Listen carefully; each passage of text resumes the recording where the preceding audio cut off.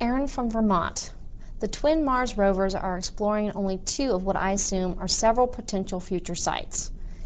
Is there already a long list of sites for MRO to scout? And if so, how will this spacecraft help you narrow down that list?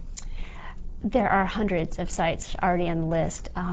People have been studying Mars for 20 years or more now, and a number of places have been identified that are interesting in the geology.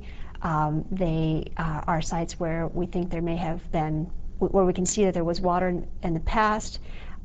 With the rovers recently, we've seen water, evidence of water in the past, not so far in the distant past.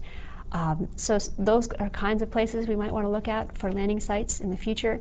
With our mission, we're going to be getting a lot clearer picture of what those sites look like. We're going to see, in terms of visual images, we're going to see things at 5 times the resolution of what we looked at in the past. So we'll be able to get an even clearer idea of what the layering looks like there. Does it look like the layers have been deposited by water or by wind? We'll be able to look at the composition of the surface so we can see, are there places where water has formed those minerals. Minerals are formed in the presence of water. So we're going to be getting a lot clearer picture of the surface, and we'll be both narrowing down that very long list that we have now and undoubtedly adding new sites to it. Well, that's about all the time we have, Dr. Smrekar. Thank you so much for joining us. I'm sure our viewers will be watching this mission with even more excitement now. Well, thanks. It's my pleasure.